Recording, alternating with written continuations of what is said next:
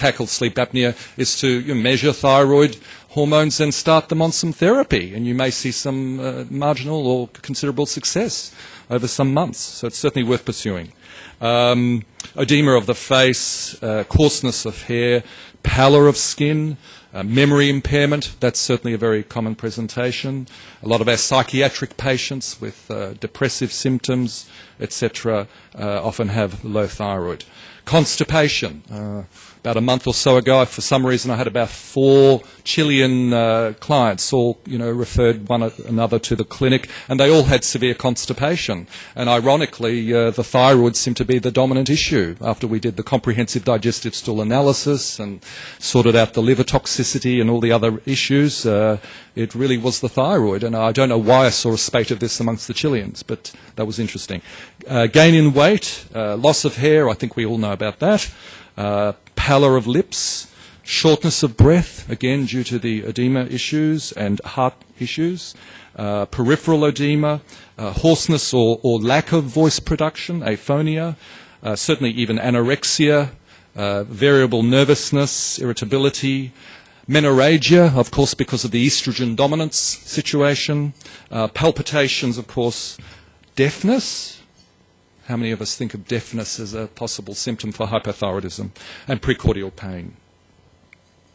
So here we have a typical patient with hypothyroidism with the edema of the face, edema of the eyelids, not so much thinning of the lateral eyebrows, but generalized edema of the body as well, and possibly some of the hair loss. And of course, this is a more extreme example of exophthalmia, proptosis, and periorbital edema. So what do we know about the epidemiology of hypothyroidism? Back in the 20s, Dr. Starr documented a prevalence of about 10% in her cohort population. And then in the 40s, Broder Barnes documented that perhaps 20% of her clients that were coming through the doors had this entity known as hypothyroidism. And then again, when she reassessed this in the 70s, it was as high as 30%. And of course, since the 90s, those that came to Terry Hertog's lecture a couple of weekends ago, this is Jacques Hertog, his father, documented in Europe that the prevalence was about of the order of 80% in the 1990s. So why the increase? Well, it's postulated that hypothyroid children now survive on over many generations and hence pass on the genes for hypothyroidism, perhaps. And there's an interplay with antibodies and the complexity of vaccines affecting genes. Of course, we have this notion that the hypothyroid client is attracted to the hypothyroid mate. Often similar entities are attracted to each other, same low-activity lifestyle. Of course, they reproduce. And then we've got other confounding variables. Let us not forget environmental toxicity, heavy metal toxicity, which is just becoming immense in this current climate, and other toxins. One of the other things that I do is through the FIFA philosophy, I treat a lot of autism, and of course we're seeing huge rises in the prevalence of autism in this country. Mary Megson from Chicago, who came out recently to work with us, said when she started 10 years ago, the autism prevalence, in her opinion, was something of the order of 3 or 4 children per 10,000, and now they're looking at of something of the order of 100 children per 10,000 in the States. And we're following similar trends. So back to the thyroid issue, really a lot of our thyroid patients or thyroid clients are underdiagnosed. So what is the cause? What do we understand as the etiology? Thyroid failure of the primary gland itself, referred to as primary hypothyroidism, certainly is the most common reason why we see hypothyroidism. Then we have low TSH picture, and so of course that infers that the pituitary itself is failing to produce the thyroid, the stimulation to the thyroid gland.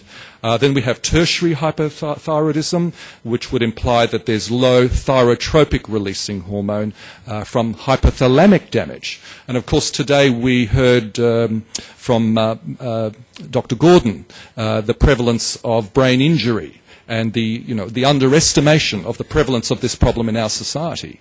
I mean, I had to think back to my birth and thought, okay, I'd have a forceps delivery, and Mum said I was, in labour for 48 hours, or she was in labour for 48 hours. So that might explain some of my deficits.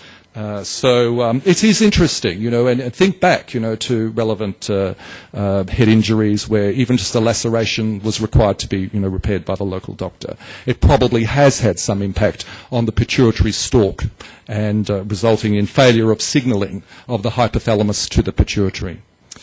Conversion failure of T4 to T3 is actually probably the second most common cause of hypothyroidism if we really think about it.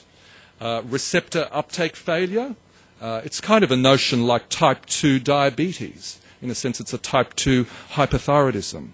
And then let us not forget adrenal insufficiency. It's another very common problem that we address on a daily basis. And of course, we know that lowered cortisol affects the thyroid production and conversion and also receptor uptake. So how do you diagnose hypothyroidism? The obvious lab tests are TSH, thyroid stimulating hormone, free T4. It's important to specify free T4, not just T4. If this lab that you work with doesn't do that kind of testing, see if you can organise for the bloods to be sent to someone like ARL or PathLab or an appropriate facility that does that kind of testing. Free T3, Mark Gordon was asking me just then, do I routinely ask for reverse T3? It's part of my routine assessment if I'm looking at the thyroid gland, and certainly thyroid antibodies. And he's been seeing, of the order of prevalence of perhaps 30% of clients presenting with a high reverse T3. And likewise, that's something I'm seeing now. And of course, you can't just investigate thyroid as a sole entity. A good anti-aging integrative practitioner is holistic and considers the whole symphony of orchestra of hormones. So you do need to look at other things like fasting insulin, cortisol levels, your androgenic hormones such as DHEA, testosterone, and your estrogens. Besides doing blood, of course, urine analysis is actually the more overall accurate way of assessing deficiency. So if you have doubt about blood tests, don't forget that you can do 24-hour urines, and this is something routinely done by PathLab and like facilities. So we can look at FT, free T4, free T3. And of course in the urine we can also look at the other side. We can look at the catabolic hormones, cortisol and the hydroxysteroid metabolites, and of course the flip side, the DHEA and the 17 keto steroids, the anabolic ones, and also estrogen and its metabolites through urine. So how to diagnose hypothyroidism?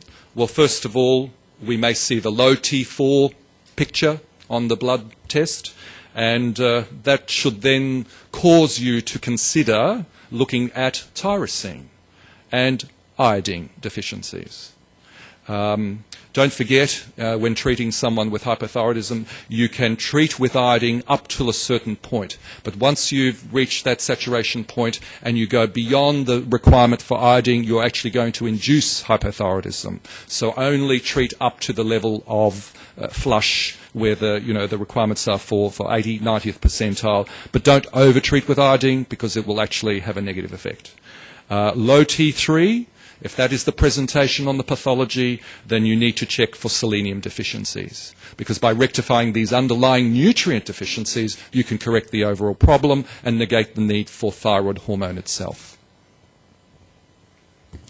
And of course, the other way that we often see the presentation in sera is elevated TSH, or, as we've already said, the patient presents with clinical symptoms, sometimes with a free T3 that's below the optimal range, or the free T4 and the TSH often being normal themselves.